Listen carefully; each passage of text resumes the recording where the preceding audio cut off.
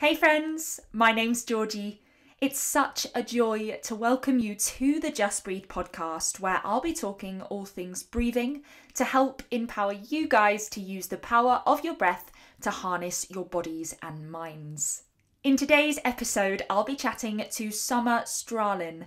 Summer is a 4-time Olivier-nominated actress, yoga teacher and creator of the Strallen Collective, an online platform providing performance and wellness classes from some of the world's leading professionals. Summer was so generous in sharing her personal journey with breath and spirituality.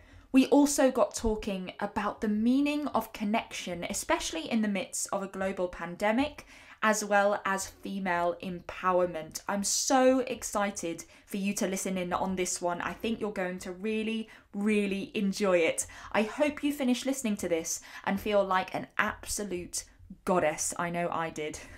If you haven't already, don't forget to like, share and subscribe. Let's keep building that strong breathing community. Let's keep connecting people. Let's keep empowering people through the most universal language there is, the breath.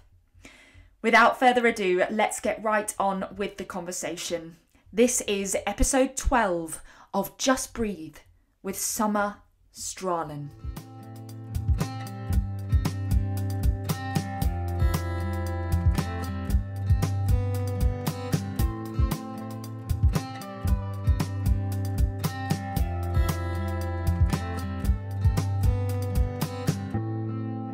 Hey Summer, welcome to the Just Breathe podcast. Thank you so much for coming and chatting to me. It's such a pleasure to have you here. It's an absolute pleasure to be here. Thank you. And I'm so glad that we met. I know. Randomly, but I know. Well, hilariously, I have met you many times before, but from watching you perform, because you, I think, were the first leading lady I actually saw in top hat. And so, yeah, I have been an admirer of yours from afar for a long time, but to actually meet now properly and share something slightly different in sort of spiritual practices and breathing is something that's a really wonderful sort of full circle, which is so appropriate because, of course, I was at your full moon women's circle last night, which was so incredible, which of course we'll talk about. But firstly, where are you calling in from? You're not in the UK right now, right? No, I'm in Massachusetts. Yeah. I was living in New York and was about to do a job there in April. So, and I only moved in November. So I kind of feel a little bit like I've cursed America. But yeah, so it's been a year since I've been home. Oh my goodness. And I mean, home, home is where the heart is. It really, it really is. Yeah.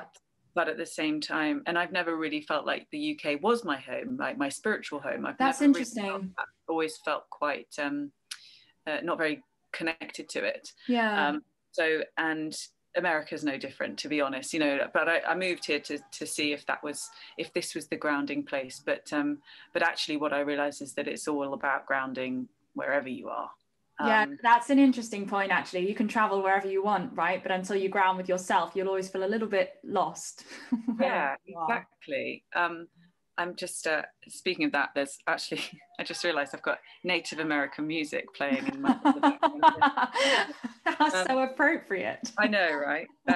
Well, that is the thing, though, I am quite connected to, is that Native American culture. Yeah. Because we all have it, we're all connected in some way. Yeah. But yeah, so I'm in Massachusetts staying at a friend's house who had a place to stay for me. Amazing. Staying here for Christmas and everything, which is kind of going to be strange, but and everyone's sort of, there are a lot of people who I know who aren't going home, or going to their families, and there's a lot of people who are connected in that way now. We used to be connected in that you're going home for Christmas or whatever, whereas now it's like we're all connected on a more we're connected by this global pandemic. The pausing of the world, right? The great pause that has actually brought about so much beauty, I think, really. Of course, there's been so much tragedy, but where there's dark, there's always light. And so it's actually brought about something quite lovely. But I want to dive in anyway and really get into your journey and sort of coming from this amazing performing family. Of course, you know, I have been following the Strallen sisters for years and been looking up to all of you as growing up as a performer as well. And so I'm sort of fascinated by how sort of being really at the top of your game in performing when the spiritual practices and yoga and came into that, and where you are now, and what that transition is with your journey. And I'm really interested to know. Well, it's a long one, and you will probably talk about the whole podcast. But I feel like I've talked about it a lot recently because of the Strallen Collective that I've set up, because of what connection that has for me. And basically what it is that I started, my sister Scarlett has always been an inspiration, but also, I mean, obviously when you're growing up, you're like, my sister's not an inspiration, you know. I do realize that she did inspire me to be as good as her, and to be and she always made it look so fun. And she's always been quite spiritual. We all went to a convent school for sort of the early years, from 3 till 10, and it was a convent school, so there were nuns there when we were there. There weren't when the others went, but yeah, so we did grow up doing that, you know, doing prayer and hymns, and my mother's quite spiritual and quite religious. Not religious, but Christian, you know. And so I kind of shunned it for a while, and I was very atheist, and my sister Scarlett was sort of into angels and lots of self-help and Louise Hay and you know, all of and affirmations, and I was like, oh God, you just need that because you're not happy, you know. And then I met Sierra Bogus, actually, in Love Never Dies, and she gave me the power of now, or she told me about the power of now, because I hadn't been happy. I had been getting jobs and doing jobs, but never really being happy in the present moment, because from the dynasty thing, it was always striving for perfection rather than enjoying the moment. So you know, it was, and in the industry, in show business, not a lot of people do enjoy the moment, because usually it's a means to an end. It's like, oh, I'm going to do this job so that I get that job, and then I'm going to get that job from that job. And actually, I think that's the wrong mentality to have, because it actually prevents you from, one, enjoying it, and two, doing a connected and present job. So, that I call it, the phrase I've been using is I suffered with perfectionist syndrome. I could so relate to that. I'm sure many of us can.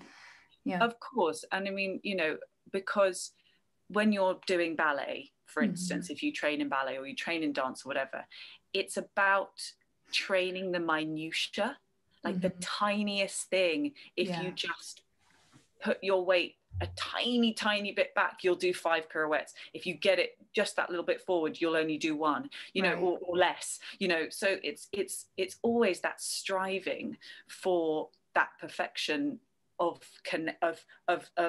alignment. And what I realized from reading The Power of Now was that alignment is in the now. And if you're in the now, you're not looking forward, and you're not looking back, and you're not going, oh well, I didn't do that pirouette. You're going, well, I'm doing this pirouette now, and I'm doing this one now, and this one now. And you know, it then sort of follows on to recovery, and you think about one, you know, to 12 steps and one day at a time for addicts.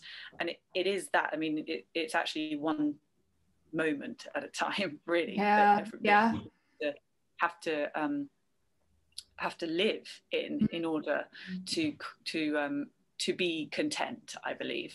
Yeah. So that was the kind of thing. That was 2010. Wow. And then it sort of grew from there. Right.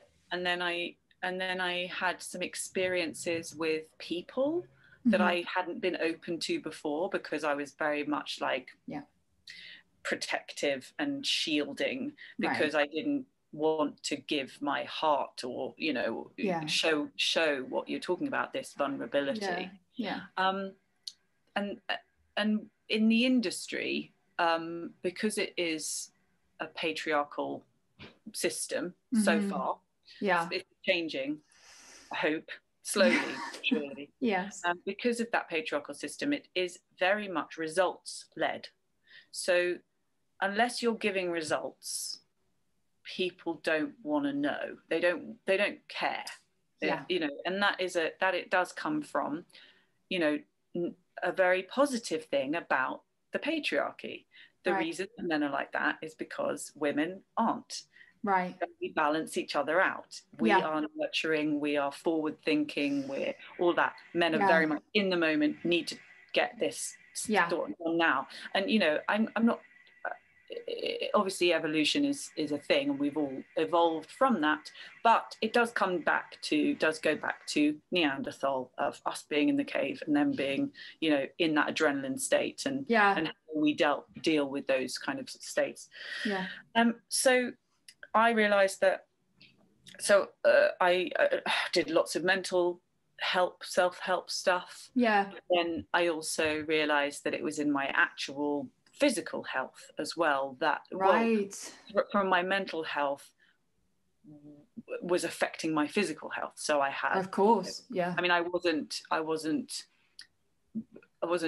and I'm not aggressively got an eating disorder or whatever, but I've been through those times of looking at my body as a different entity to my brain and to my mind and to my spirit. And when I sort of learnt, I've read I've not read many books, but the ones that I've had, I have many thoughts on. And I have many tools from those books that I take.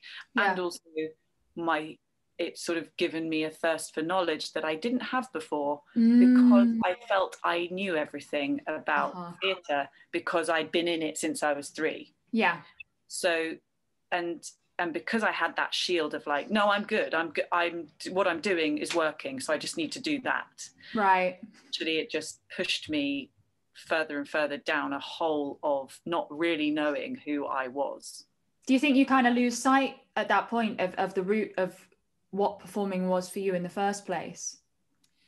That's a good question, especially for me, and it is a very I give a different answer, I think, to a lot of people, and is that I was never connected to that route in the first place. It was all like, you just do it. That's what you do. And you do it and you look this way and it's for this, and this is what you. Whereas I think my other sisters somehow, especially Scarlett and Z, I think they somehow were connected to it. And I think you either are or you aren't.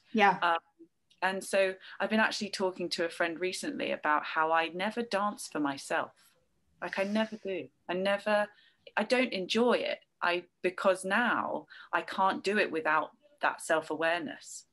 And it's something that I'm now going to be working on in my own life, of like actually trying to move my body in a way, because ultimately it probably looks pretty good, Right. But for me, it's still that perfectionist syndrome of like, I just, the thought of doing it and no one watching, or it just doesn't compute for me. Wow, that's interesting. I mean, I've been on a similar journey myself in terms of moving, that I know I love to move, and I certainly lost my relationship with dance over the last few years as I converted into more of a straight acting side, but I was still moving my body. And actually that's when I really started to dance from my core. But I was like, no, I'm not dancing, I'm just moving. I'm not doing I'm not dancing.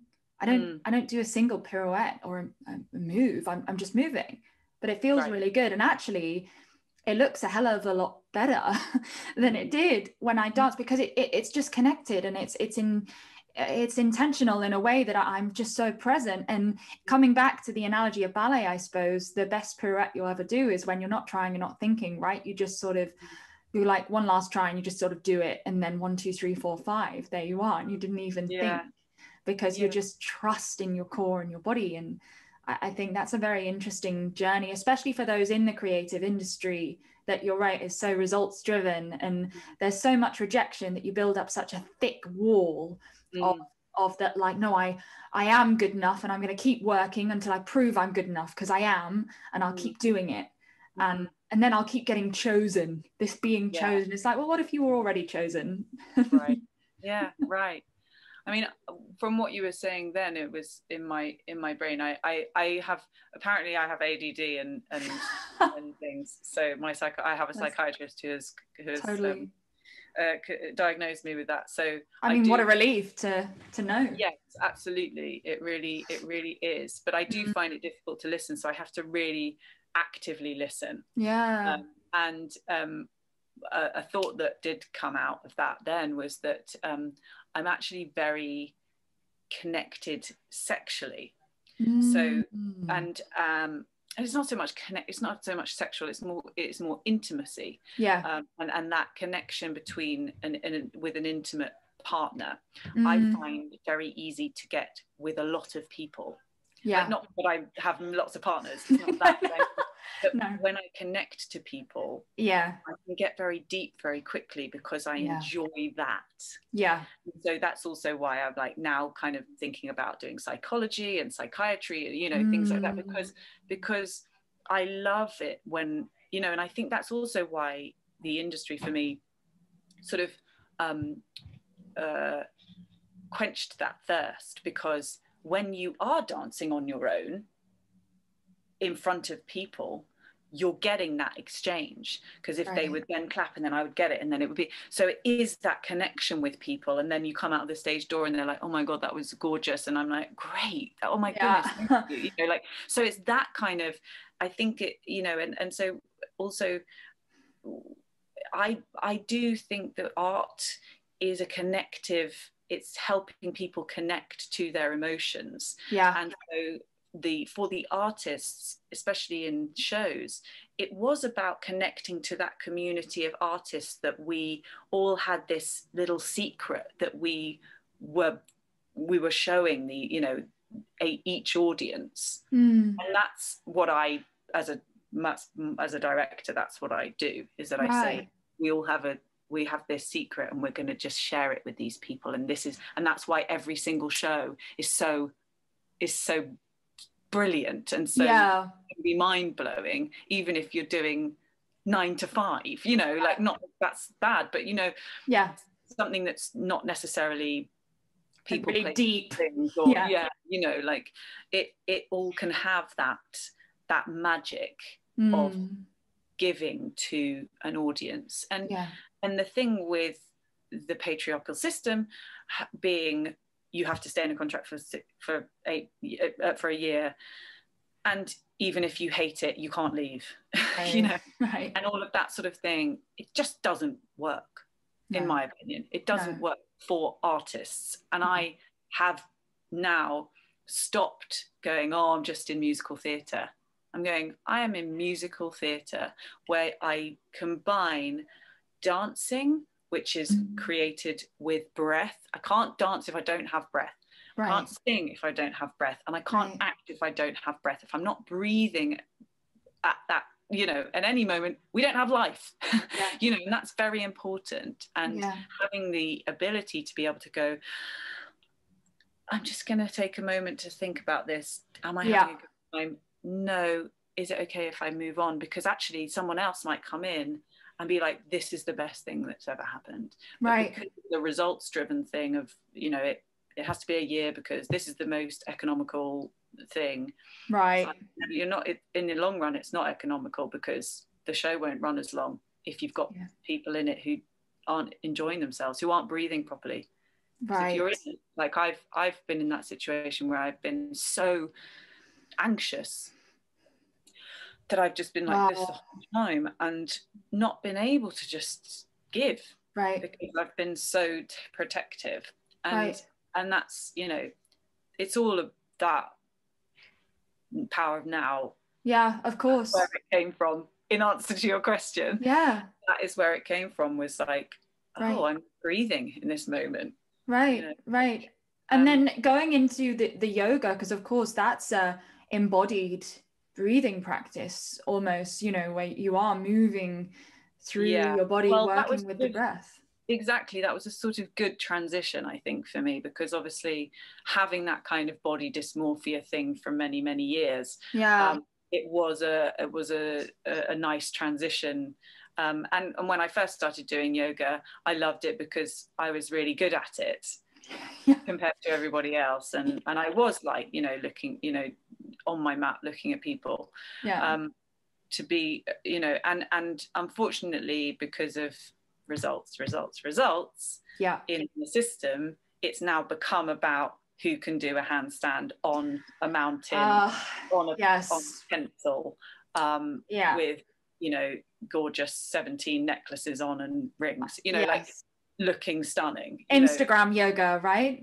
Correct. And that takes away from the breath and the moment and the, you know, and it, the prana. It's an end, as the prana, the life force, and it is a means to an end, because these people do want to share what they have experienced ultimately. And what you experience in yoga is a physical and mental stillness when you get it, you know. And yoga means to bring comfort and steadiness, and, you know, and a lot of the time everyone's like, you know, warrior too, like, shaking. You know, whatever it is, wherever if this isn't comfortable, go to the comfortable place and breathe, and actually you'll find that it's easier to then go a little bit deeper, and then go a little bit deeper. But it's the patient, you know, it's about patience, and we're not taught to be patient. We're taught that we should get results now.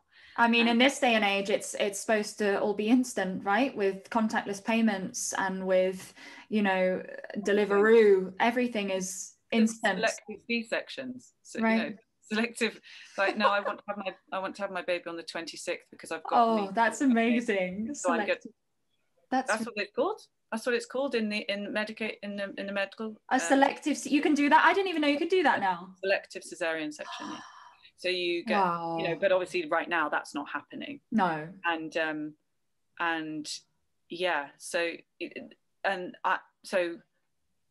that's with yoga, it has become a meditative practice for me, because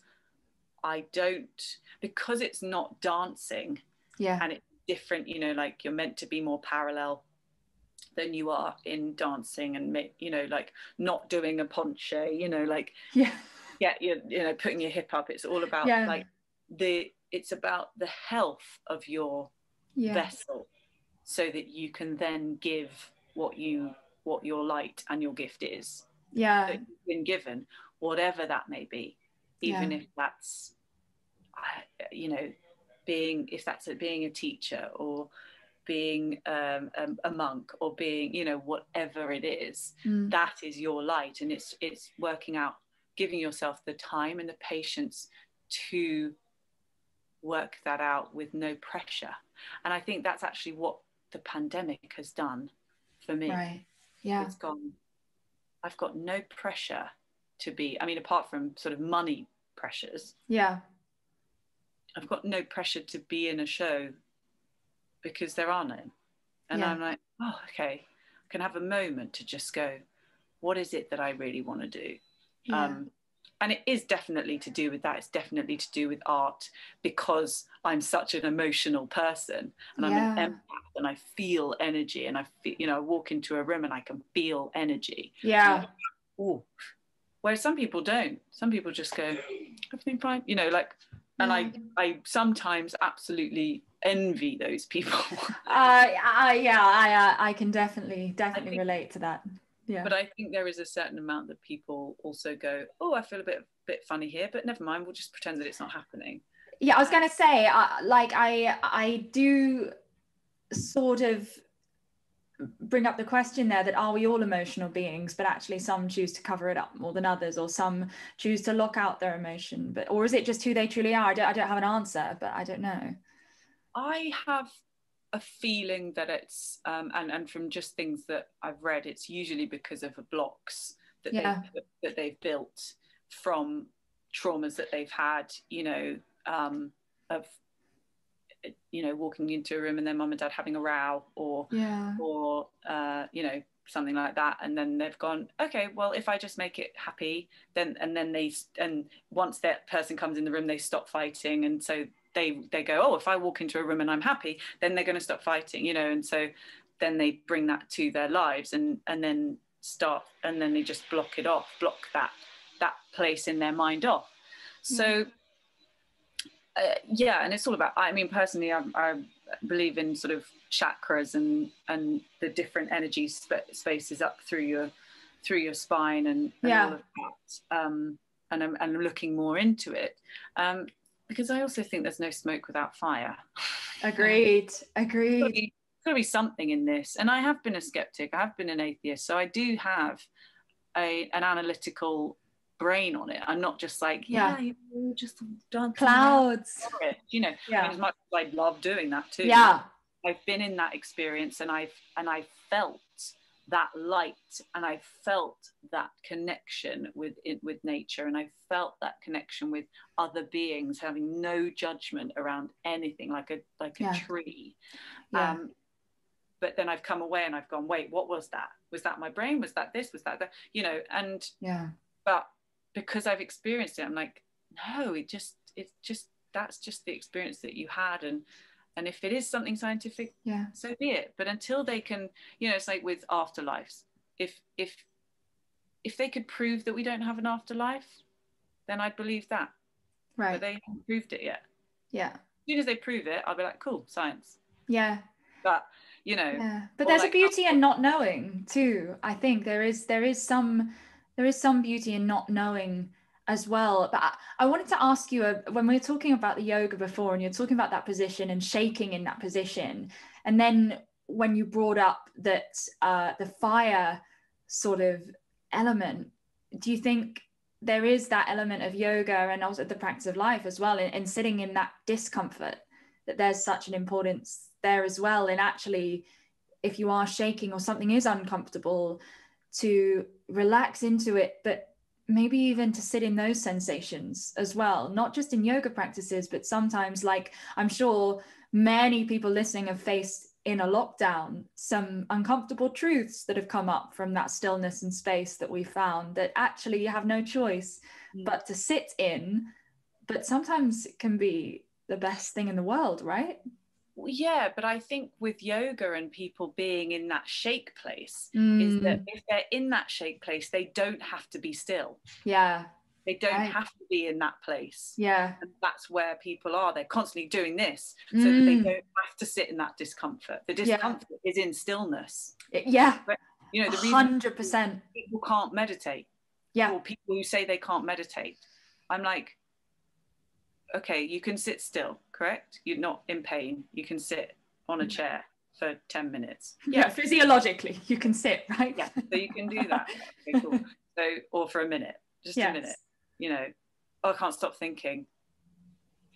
Okay, well, just sit here and we'll just keep thinking. It doesn't mean you have to do anything about it. See what happens. Yeah, so that's what, so I think people stay in the shake because they don't want to just... That's interesting. Their body tell them actually what is wrong. What will happen if I do stop? Yeah. Wow. And have a think. Powerful. and actually hear and actually listen to what your gut and your intuition and your psyche is saying to you. Because so often we do the opposite and then realize in hindsight that wasn't the best thing to do, or everyone go, oh, I just knew it. I just knew that would happen. Yeah. Okay, well then why did you not listen? Because you didn't take enough time. Because I've done it with boyfriends. It's a perfect example of going like, yeah, it's not really quite right, but it's okay. But it's really nice. It's really, I'm enjoying myself. So yeah.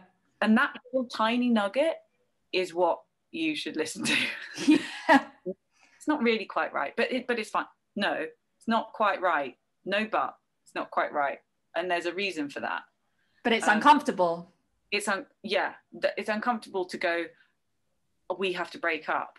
Yeah. Why? We're having such a good time. I know, but there's just something telling me. And that's the thing.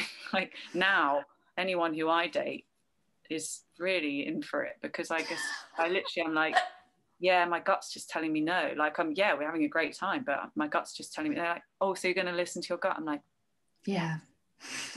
100%. Because it's been 100% right. Yeah, every time. So right now, from experience, and that's what experience brings